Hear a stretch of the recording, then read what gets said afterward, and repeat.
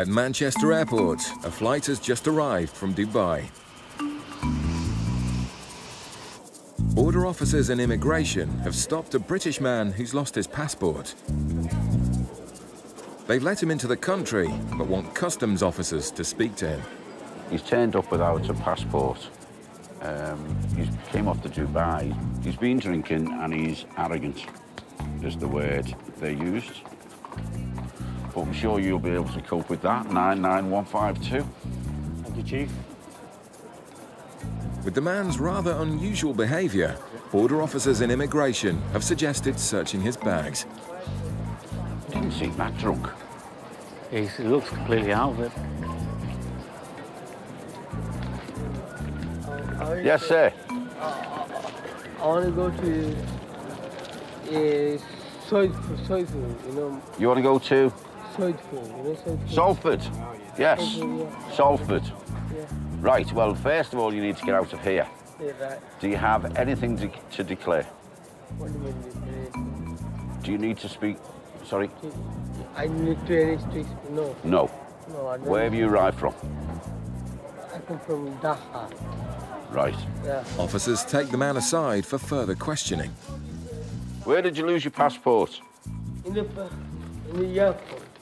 In the airport in Dubai? No, Dubai, or I don't know where. You don't know where you've lost it? But I didn't have it with me. You know, I don't know where. Is it a British passport? Right. Well, I'm going to look inside your bags and I'm going to ask you some questions. Are these all your bags here? This one is mine. Yeah, did you pack them yourself? What? Did you pack them all yourself? Yeah. Do you know what's inside the bags? Yeah. Has anyone given you anything to carry? Anything? No, nothing too bad to carry. Well, okay. Have you had a few drinks on the plane? Yeah, one or two. One or two? Aye. All right, okay, that explains a few things. Yeah. I'm not lying, I'm not have to lie. All right. What do you do? Do you work here or are you a student? No, I'm no student, nothing. My family here, right? I just see my family. Right. Where is your home? No. Flatley. Flatley? Flatley. Like Michael Flatley? No, it's called Flatley. Flatley? Yeah. Which country is that? It's in Bangladesh. Right. In Bangladesh. So your home is in Bangladesh? No, my home is in England. Yeah, where in England is your home? Manchester. Right. Okay. Right. My family, my mom. You went to Bangladesh to visit your family. And how long have you been away? How long? I maybe 4 weeks. 4 weeks? No, I mean 4 months. 4 months? 4 months, yeah. So how long? It's a long time. Yeah, quite long. But what my colleague asked was, right. Do you work in Manchester? Yeah, catering. Catering? Yeah. Aye. Catering, yeah. Catering was, yeah. Even the simplest question seems too much for this passenger.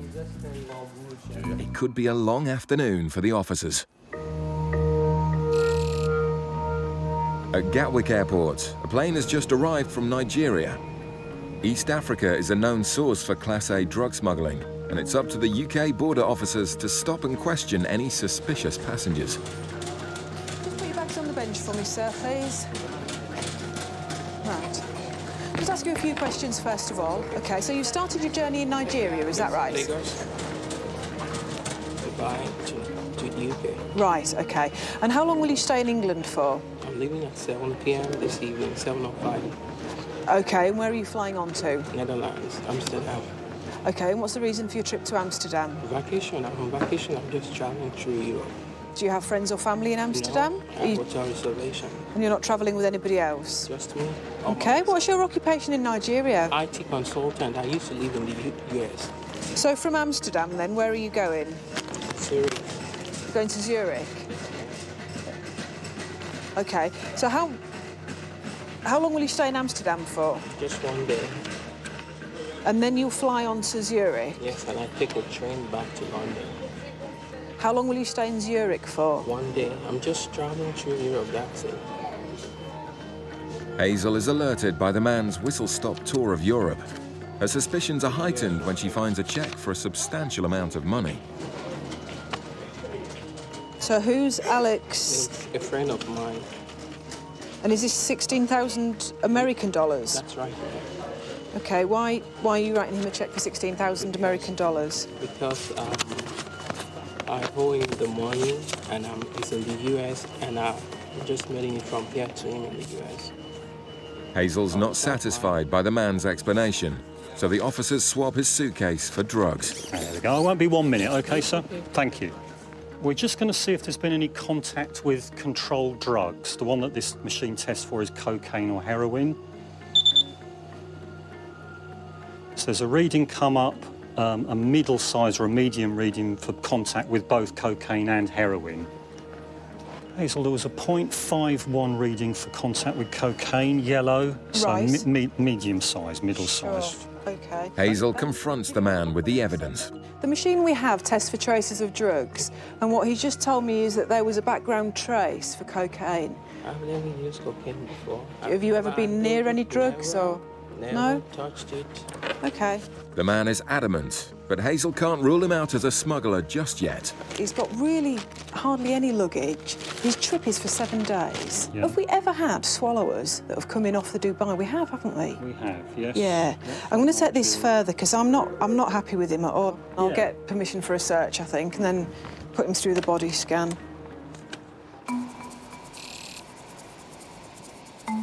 In Manchester, officers are still trying to get some sense out of the inebriated passenger.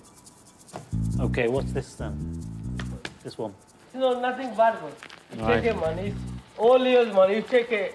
All right. You're happy. No, I'm not a money. It's nothing bad. Fruit. Yeah, yeah, I mean food, yeah. Right, you know, you have too many cigarettes. Do you know that?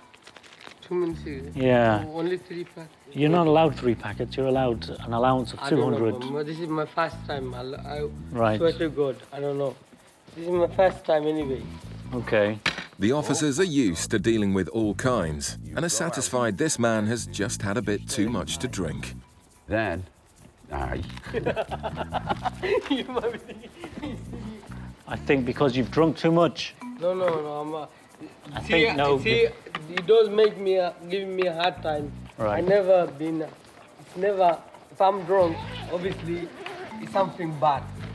But Right, no, nothing listen, bad to listen, me. And why should... listen to what I'm saying. Okay, You've lost your passport, so you might lose these cigarettes, so I'm sticking them in here, OK? okay, And boss, put that I in will your... appreciate it, yeah. Don't lose that, I'll never because lose. that's all you've got left, ID-wise.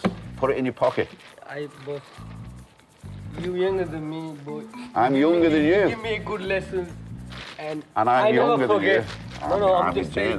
Say that. I'm younger than him. I'm just saying. The man is keen to explain how and why he lost his passport. I have nice flight, I have a passport, and I can't understand why. I have a passport with me, and someone saying, oh, I lost my passport, this, that, and passport is gone. So that makes me very bad.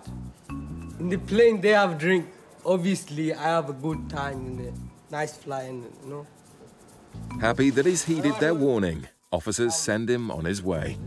Thanks. All right, Okay, thank you, sir. to the left, to the left, and then right. Left and then right. Okay. Oh, watch yourself. He'd had a bit to drink, but he was a nice fella, I think. He had a bit of fruit and a few ciggies too many. I just hope he finds his way home. Okay, sir, thank you, bye.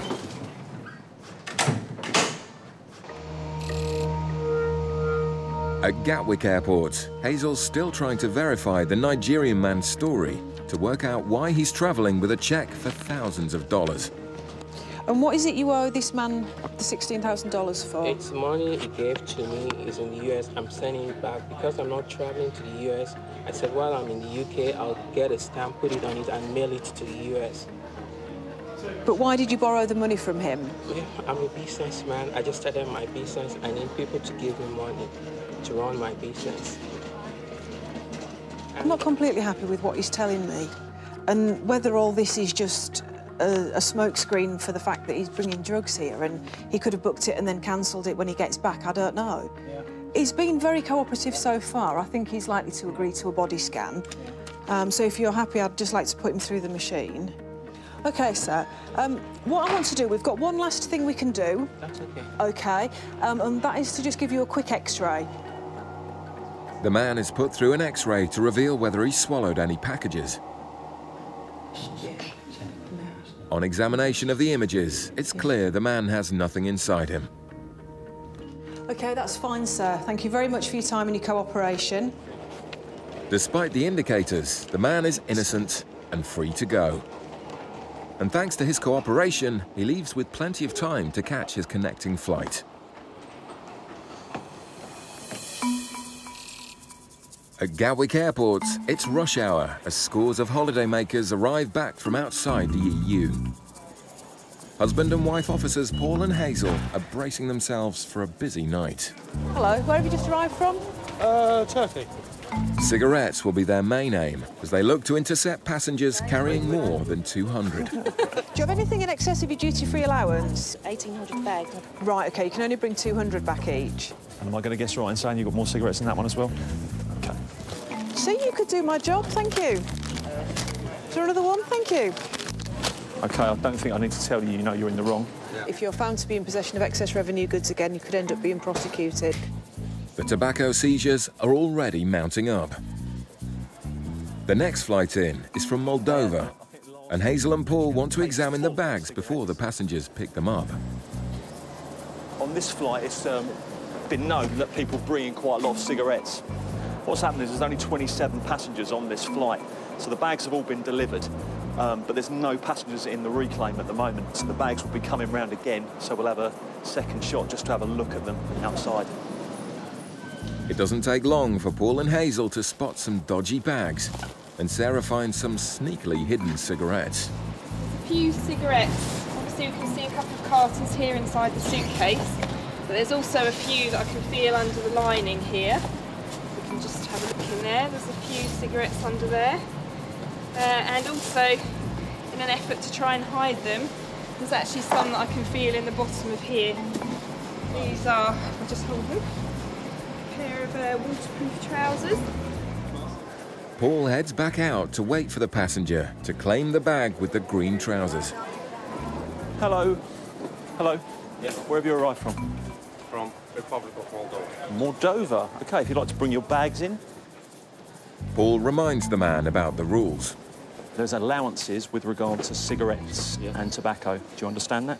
Yes. You understand it. And what do you understand those allowances to be? I don't know. You don't know? So it's 200 cigarettes. But Paul knows he's got a lot more than 200. OK, so you've got 600 there, which is 3 times what you're allowed. Yes? Sorry? It's 3 times what you're allowed for 600 cigarettes, yes? Yeah. Do you understand that? Yeah. So you're over by 3. Yes? 3 times. 3 times the allowance, yes? Yeah. Have you got any other cigarettes or tobacco in here? Yeah, I got a couple more Couple more what? cigarettes. Yeah, but how many? Just 2. Just those? Yeah, maybe more. Maybe more? Yeah. Why didn't you tell me how many? I don't know exactly. I bring this souvenir from my friends. As a souvenir?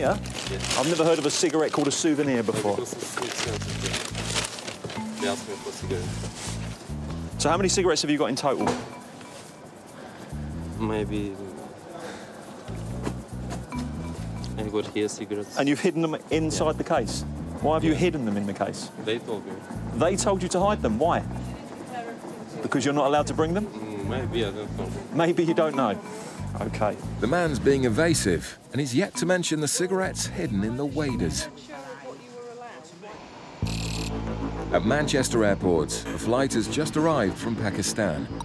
It's from outside the EU, so passengers here are also limited to just 200 cigarettes. But the X-ray identifies a pink box, which officers suspect is well over the allowance. Before I even put it through, I thought the weight for the size is right as well, and the density is right.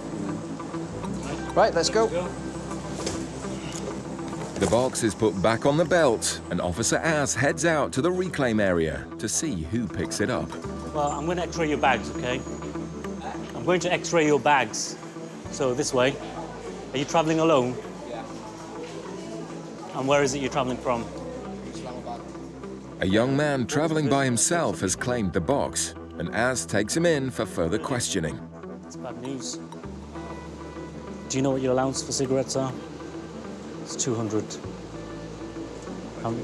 200 cigarettes, 1 sleeve of cigarettes. How many do you have? How many? 9. 9 sleeves. Okay. I'm going to look inside all these bags now, okay? You still sticking with 9? All right, could you open this for me, please?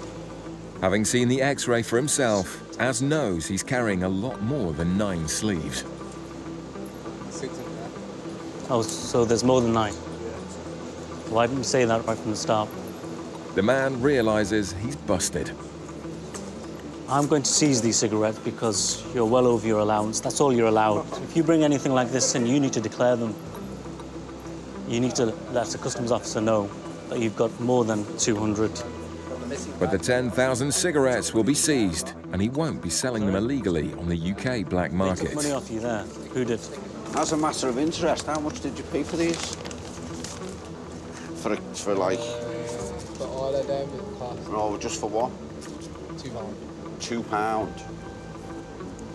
You would have sold that for about 30, Yeah, very easily. but not this time. The man leaves without his cigarettes, which will now be destroyed. Meanwhile, another passenger from Pakistan has been brought down by immigration officers. They suspect he's breached his student visa by working when he should have been studying. Apparently the university or college papers that he's given to the officers, he thinks a little bit dodgy, so the immigration officers just has to go in the bags to see if there's any other documentation that backs his story up, basically. Almost immediately, Gary finds the man's UK lorry driving licence. Unusual paperwork for a student. Have you had a licence for a large goods vehicle? Do you drive for someone? No?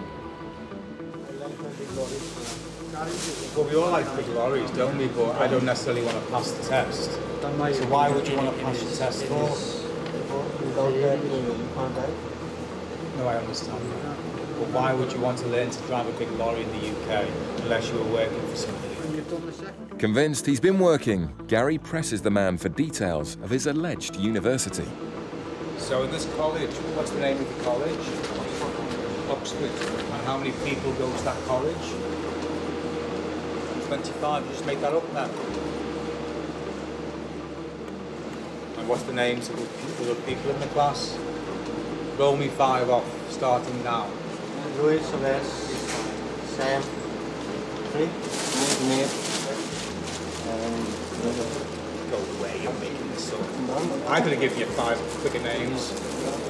If the man wants to convince Gary, his answers will have to be better than that.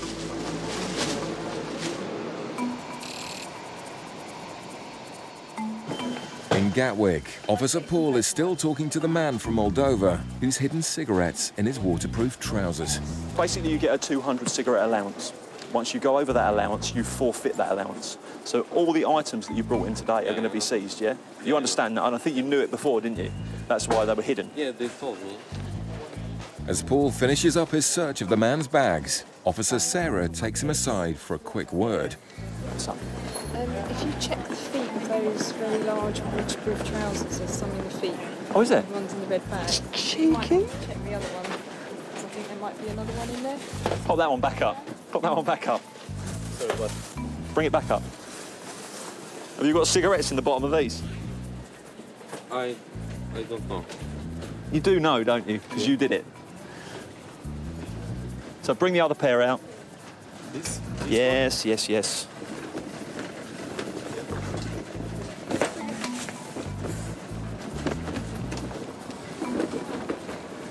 Now, you knew they were in there and you saw me put them back, but you still didn't tell me, did you? I don't remember, but... I think you do remember quite clearly. Oh, my... Paul is far from impressed that the man has tried to deceive him. Hidden in the 2 pairs of trousers are over 200 cigarettes. Now, is there anything else you want to tell me about? No. No? That's it, is it? Check again. It would have been just better if you'd have been honest with me at the beginning, yes? In all, the man was trying to smuggle almost 3,000 cigarettes. Yeah, I have to say, I don't know, I've never seen cigarettes packed like this before. This is the first time for me. He'd hidden them on advice from his friends, but I think he totally knew why he was hiding them. Your passport, and you're free to go.